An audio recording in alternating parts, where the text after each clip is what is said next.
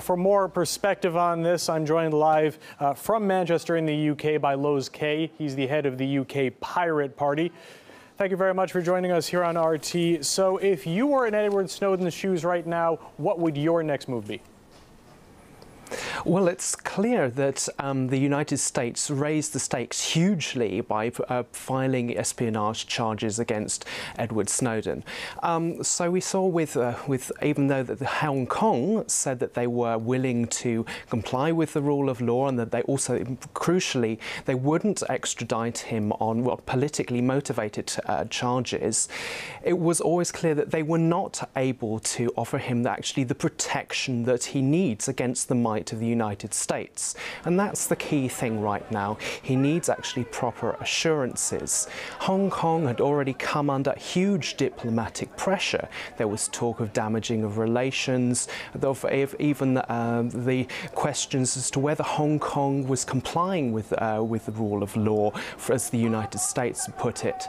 But what's clear is that he needs to go somewhere that can offer real assurances and real protection for whistleblowers, and essentially for the work that he's been doing to expose mass surveillance and the mass surveillance program that the United States and indeed us here in the United Kingdom are now subjecting our citizens to.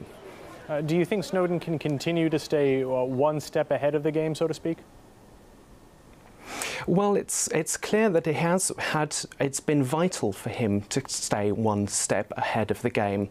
But the thing is, there's been a lot of speculation over the last few days as to his final destination. For example, Iceland has been named as a possible destination for him. But as Pirate Party MP Birgitta Jonsdottir has pointed out, that even Iceland doesn't have a kind of spotless record in terms of the treating of asylum seekers. So it's vital that he actually seeks out somewhere which is able to give proper assurances. What we can be sure of is that the United States will continue to tar him with the brush of being a traitor, whatever his final destination is. But we have to remember that that is a distraction. What we need to focus on is actually the core of this story, which is the revelations about mass surveillance. Do you think there could be a happy ending in store for Snowden? Do you think he could make it to a country with no extradition treaty and just stay there indefinitely outside of the reach of the US, for example? Well, the real truth is that right now there is no good option for Edward Snowden. For example, I might not necessarily be the greatest fan of Venezuela, but the question is, where can he go? I think that's why it's vital that if MPs in European countries, for example, start complaining about his final destination, well then we need to step up and offer assurances. That's why in the Pirate Party movement we're pressing for the EU to commit to actual real protection and asylum for whistleblowers. Remember, this is about whistleblowing. It's not espionage.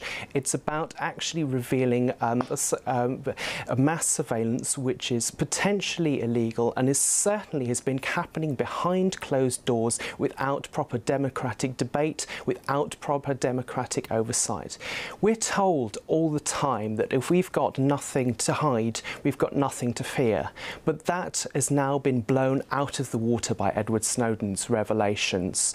The fact is that the more that's collected about us, the more we have to fear.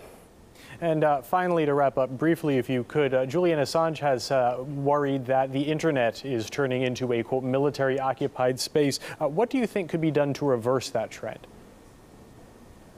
Well, actually, we all need to step up as citizens now, is to say we need to put pressure on our governments. We've seen this across the board, whether it's the chasing of file sharers, or whether it's mass surveillance, and whether it's web filtering, web blocking.